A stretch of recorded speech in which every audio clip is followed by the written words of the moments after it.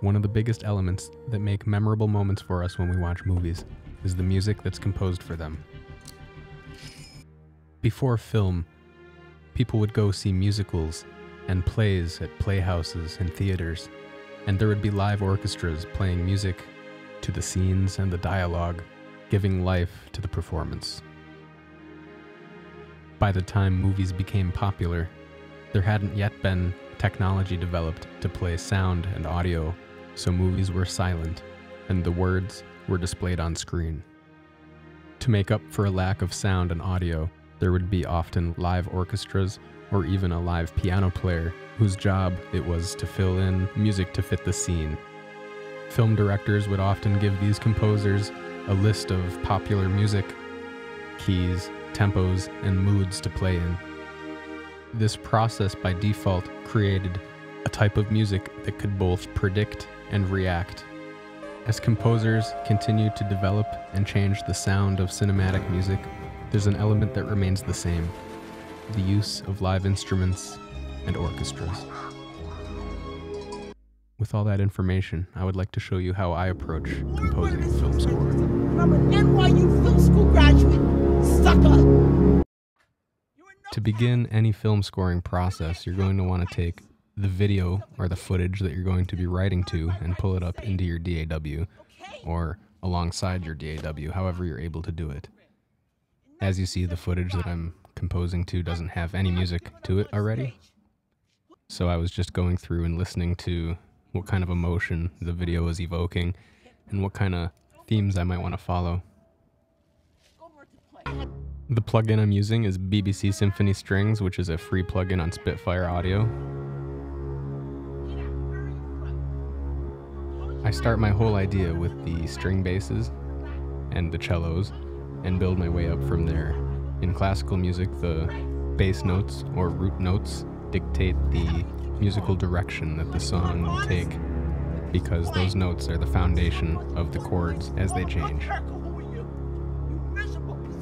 I've chosen to use the string bass as a drone to kind of bring out a tense emotion that we already feel by the clear anger of this gentleman. And the School of Visual Arts, the Academy of Art University in San Francisco, you suck! If you really had talent, go practice and get yourself a gig.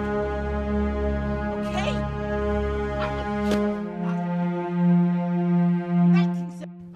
There I was just experimenting with the cellos to try to create a second voice over the bass drone.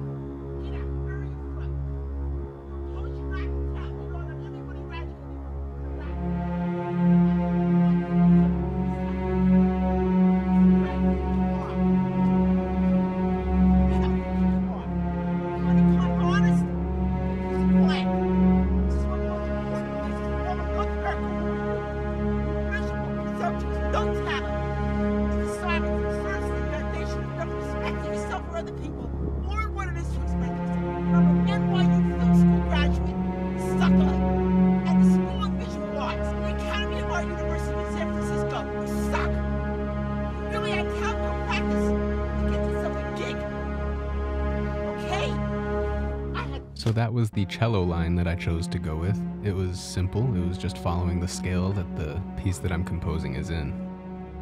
When it comes to film scoring or writing to visuals, I don't really think too hard about my end goal. I just experiment within the key that I've chosen to compose in. This time, I got lost in the sauce. It was so bad that I forgot to set the metronome before I even started on the idea. Sometimes this might happen to you if you get carried away, and it's not the end of the idea. You can kind of save the BPM. Somehow I was lucky enough to find the correct BPM and lock that in. In a string orchestra, there are usually 5 main sections. And within those sections, sometimes written in the music, is a chord for them to play. But how could a string instrument that can only play polyphonically play a chord? Well, within their sections, they will split off and play different notes, creating that chord, opening up the sound and the timbre of the orchestra.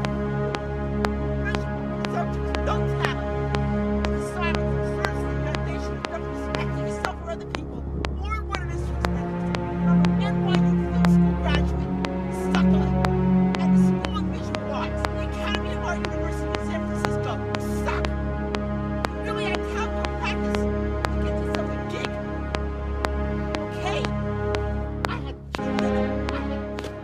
By this point in the process, I was pretty confused why I was still on this idea that I was having, but the music was flowing, so I decided to continue.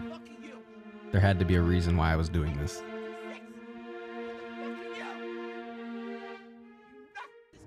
Like any good cinematic composer, I honorably added timpanis.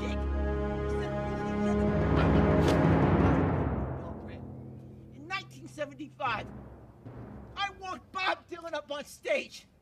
Who the f is this guy? You suck. You really had time to practice to get yourself a gig. Instead of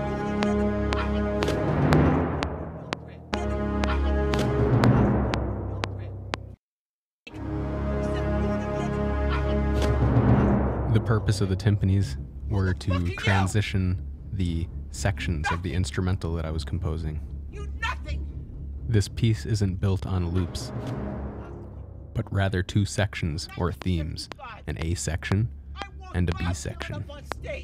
With that mentality, it can help you evoke multiple emotions within one piece of music. 1975. I wanted the switch up here to feel like one of those Oblivion or Skyrim NPC memes where the character flips their emotion on a dime because you accidentally said the wrong dialogue. In this free strings plugin, it gives you the option to tell the orchestra to play with different styles. I have chosen to go with plucking instead of bowing for this section.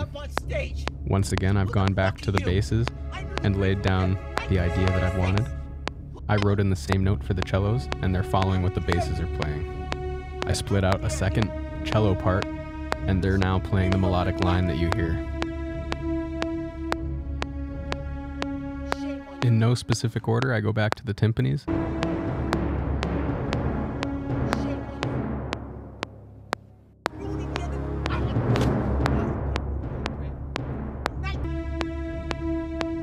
The section that I'm building right here had no intentions at the moment, besides being just a plain atmospheric layer to create a reference point for a possible switch in the instrumental here.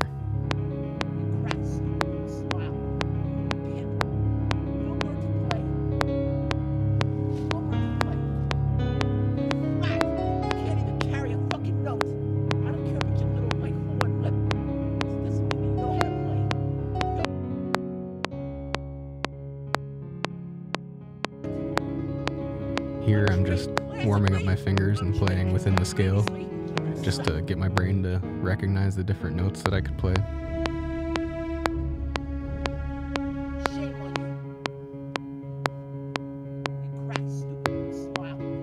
As soon as I started playing that pedal note, or repeating note, I knew that I had locked in the theme.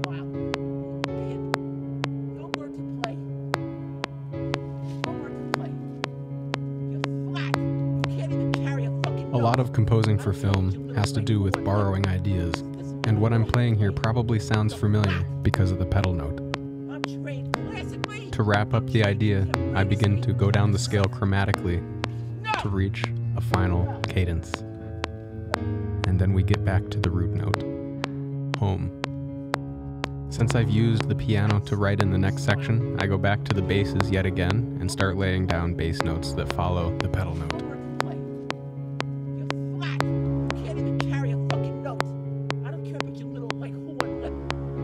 I chose to do light stabs since the piano was already filling the sound up.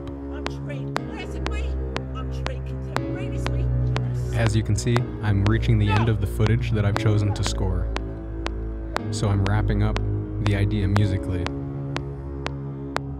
That doesn't mean that I'm done working on the whole piece yet.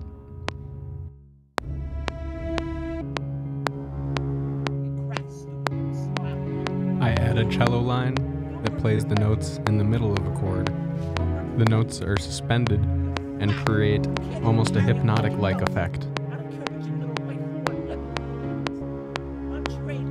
For the chromatic section at the end, I choose to ascend my notes, going up with the cellos against the descending notes that the piano and the bass are playing. At this point, I venture a little outside a string orchestra and I pull in a French horn. I don't think it changes the sound too much because French horns are known for having that warm, buttery sound.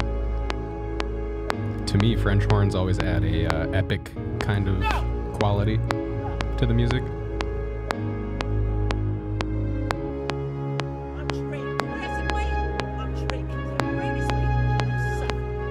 I employ a strategy called call and response here between the French horns, where the low notes and the high notes are the same notes, but they talk to each other. They go back and forth, a friendly banter. As if we hadn't gone far enough down the cinematic rabbit hole, I decided to explore even more. I chose to borrow the line that the trumpet player is playing in this video. Instead of playing in the major key, I chose to make it the minor key instead. I don't know what you call that. Is that a interpolation? Is that a interpretation? Is that a alteration? What's going on? I've lost my train of thought.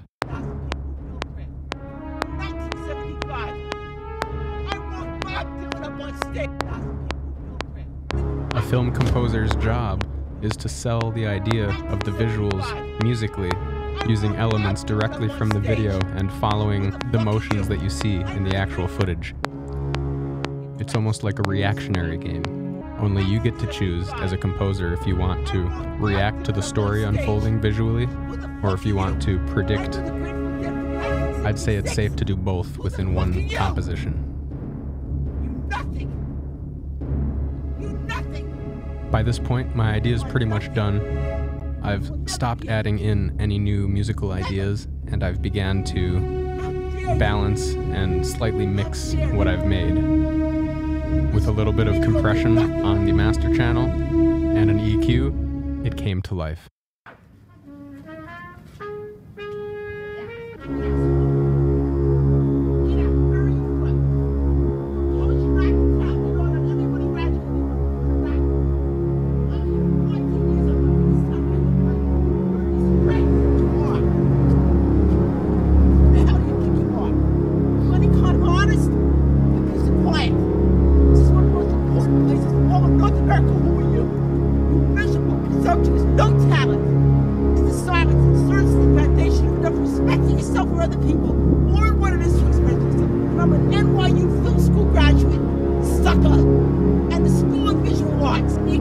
University in San Francisco. You suck! If you really had talent, go practice to get yourself a gig. Instead of ruining the end of I had 2,000 people with Bill Graham. In 1975, I wrote Bob Dylan up on stage. Who the fuck are you? I knew the Grateful Dead from 1966. Who the fuck are you? You nothing. You nothing. You are nothing. Never be anything. Never. How dare you? How dare you? Miserable, mediocre nothing. Shame on you. You crack, stupid little smile. Damn. Go learn to play. Go learn to play. You're flat. You can't even carry a fucking note. I don't care about your little, horn lip. This doesn't mean you know how to play. You're flat. I'm trained classically. I'm trained contemporaneously. You suck. No!